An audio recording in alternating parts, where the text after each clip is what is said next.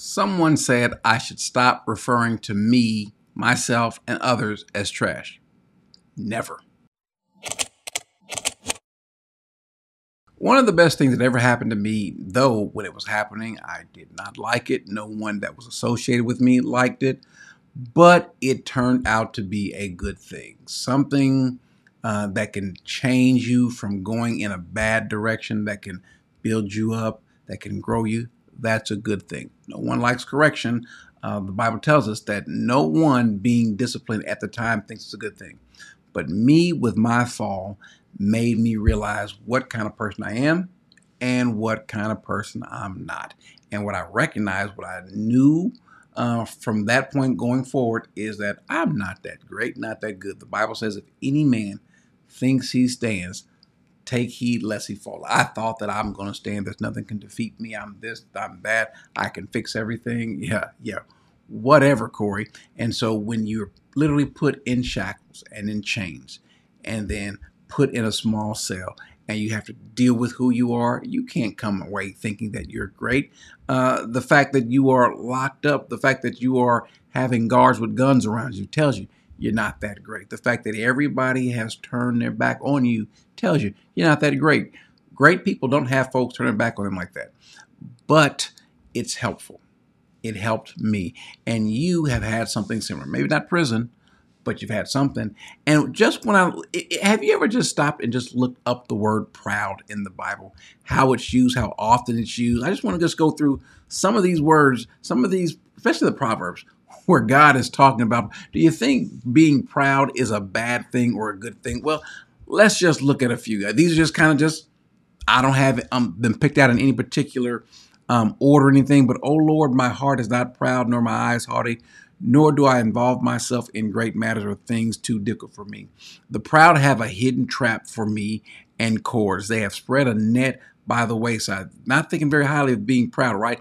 Everyone, Proverbs 16:5, everyone who is proud in heart is an abomination to the Lord. That should get your attention. It is better to be humble in spirit with the lowly than to divide the spoils with the proud. Haughty eyes and a proud heart, the lamp of the wicked is sin. Proud, haughty, scoffer are his names, who acts with insolent people. The proud look of a man will be abased. Yeah, don't be proud. And I mean in two ways. Proud outwardly to kind of give the appearance or the illusion that you think you're something, but more importantly, inwardly. If you think that you are something and you're not, you're going to find yourself in a whole, as they say in the South, a whole heap of trouble. I'm grateful for what he's done to me. And if I don't get it across enough, I'm not that good. I play with my wife, and I need to convince her more, but I don't think highly of myself at all. And if anyone thinks he does, Paul tells us not to think more highly of yourself than you ought to. You don't have any reason to think highly of yourself. Remember, you need a savior.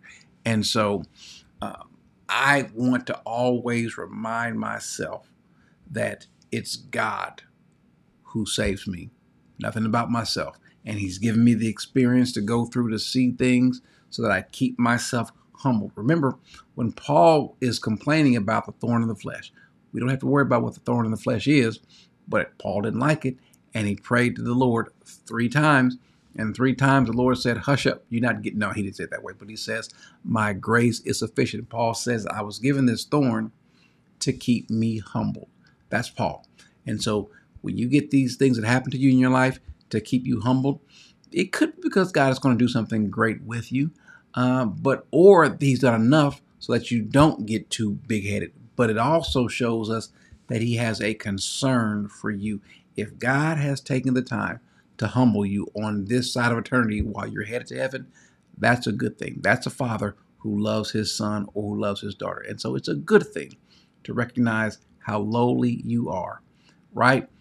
Jesus says, blessed are the poor in spirit, for theirs is the kingdom of heaven. The poor in spirit, these are the humble people. These are those who don't think highly of themselves. That's where I want to be. That's where you want to be. Amen.